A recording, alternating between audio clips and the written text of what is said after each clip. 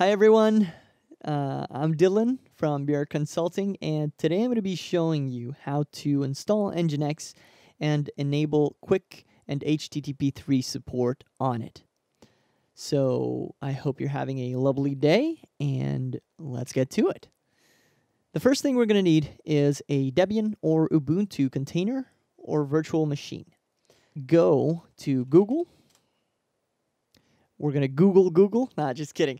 And we're going to go ahead and search for NGINX repository. Once we get into the NGINX repository or Linux packages page, we're going to check our distribution, our Linux distribution. If you don't know what distro you have, you can always do cat/etc/os-release. That is going to tell you what distro and what Linux version you have.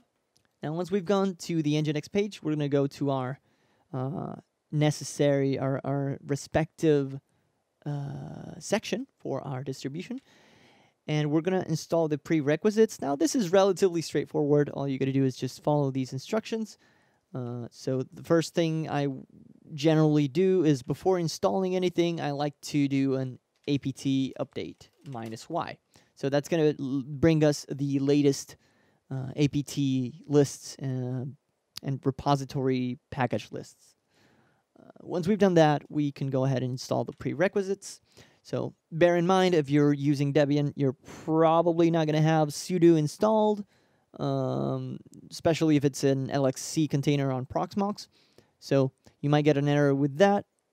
If you want to, you can do apt install sudo, or you can just remove sudo from the command. Now, for the purposes of this tutorial, I have installed it previously so that we don't get errors every time that we put a command with sudo.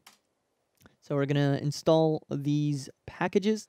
Once we have installed those packages, we're going to go ahead and do a curl of the NGINX signing key. That is going to add us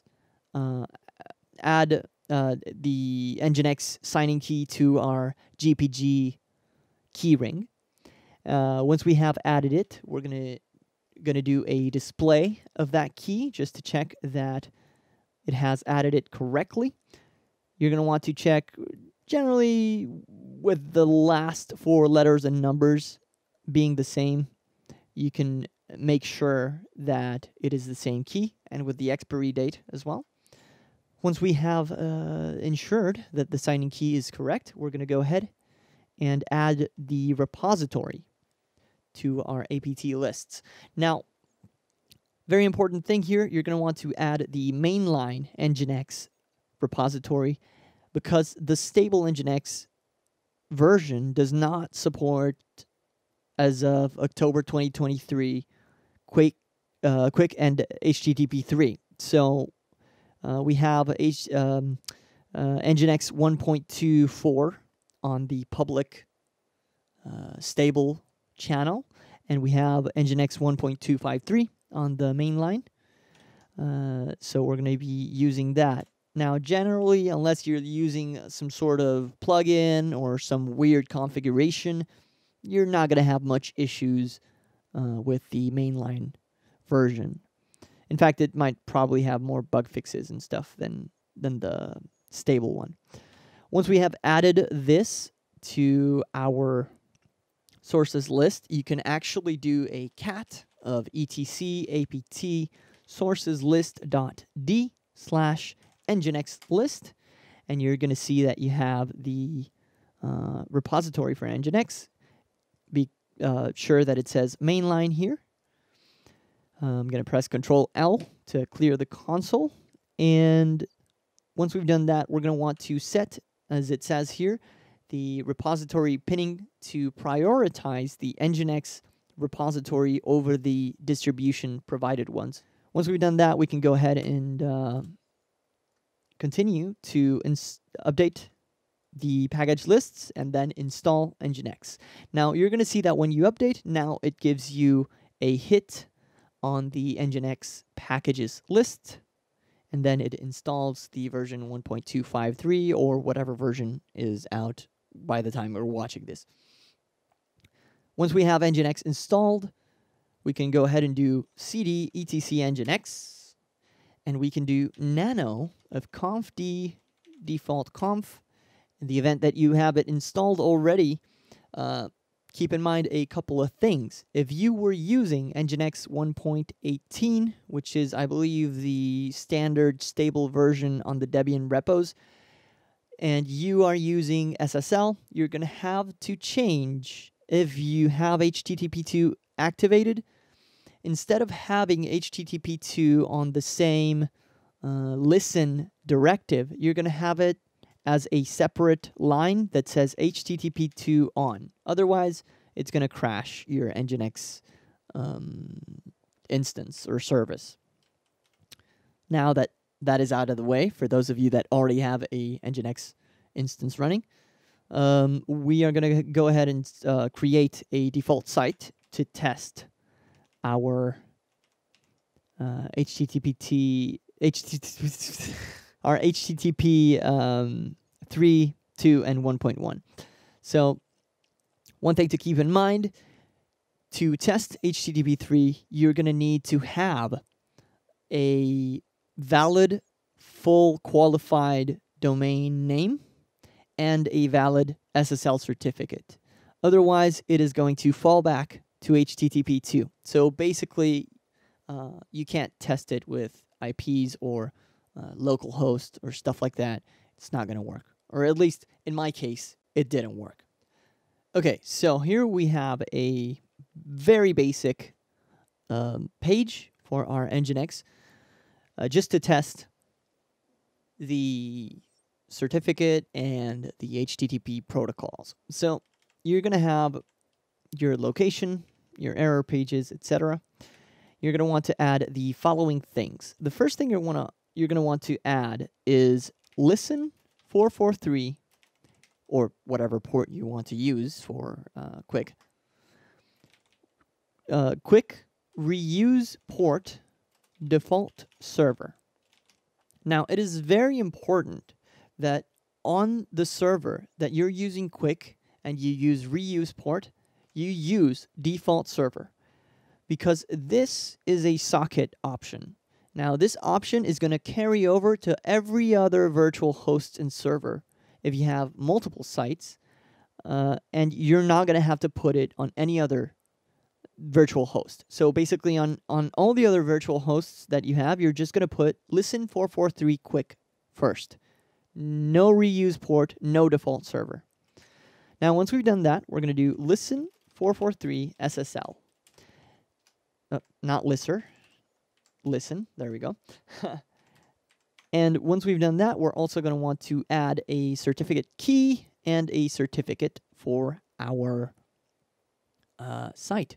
So now in this case, I'm going to use my own because it is a valid FQDN certificate. So let's go ahead and do SSL certificate on OPT full chain.pem, and then SSL certificate key on /opt/full proof key.pem. Let's check that that is effectively. Oh, this is not redirect. This is return. There we go.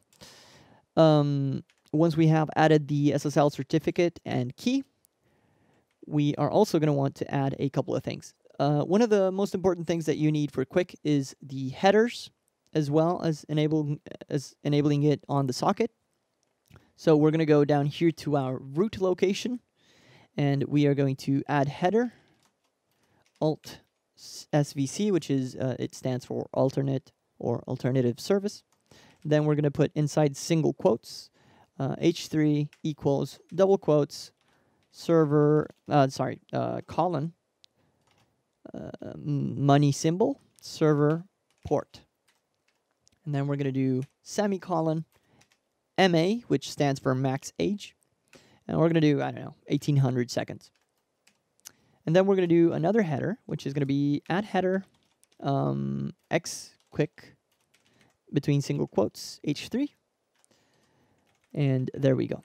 And a couple of things you can also add here to your listen options are quick retry on.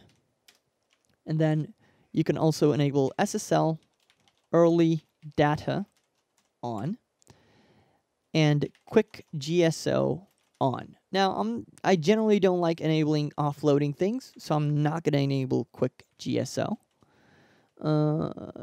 And there we go. Once we have that, if we do NGINX -t, it should tell us that the syntax is okay. And we're going to do systemctl restart NGINX. You can also do systemctl enable NGINX --now, and that is going to both enable and start the service in the same command. Now, once we've done that, we're going to go ahead and open ourselves a private window, just so that it doesn't cache anything. And we're going to do https / or actually HTTP plain, just to test the redirect. And we're going to do quick test.brconsultinginfo, which is the name I gave it on the DNS. And as you can see, it's going to load directly with QUIC. Now, how can you check without this indicator, which is extremely useful? You can also check, if you want, you can open your web developer console. And if we reload, now in this case, it's going to tell us 304. So basically, the website didn't change, so it just used the cache version. So to avoid that, I'm going to disable cache for a moment. So let's go ahead and do add header cache control, no cache, no store, and restart NGINX. And so basically, if we reload now, it's going to always do a 200 request. And as you can see here, if we click on the request, it is going to tell us that it is QUIC H3, and alt service is H3 on the port that it is running with the maximum H that we gave it. Disclaimer here from Future Dylan: if you want to check if your browser is actually loading the page in HTTP3, 2, or 1.1, you have to check, as shown in the image here, with Brave or Chrome in the protocol column of the network tab when you click the request, or in Firefox in the web developer console as shown in the image now. So it works. Awesome. Now, if you don't have a FQDN certificate that is valid, as I said before, it is not going to work for you, and it's probably going to fall back to HTTP2. Also, a couple of things I wanted to let you guys know is generally when you're testing things, it is a good idea to use return 307 instead of 301, because instead of being a permanent redirect, it is a temporary one. And also, a couple of other options you might want to enable are HTTP2, set it to on, and then HTTP3, set it to on. So we're going to do that, restart NGINX, and if we go here and reload again, you're going to see that it still loads with HTTP3. Awesome.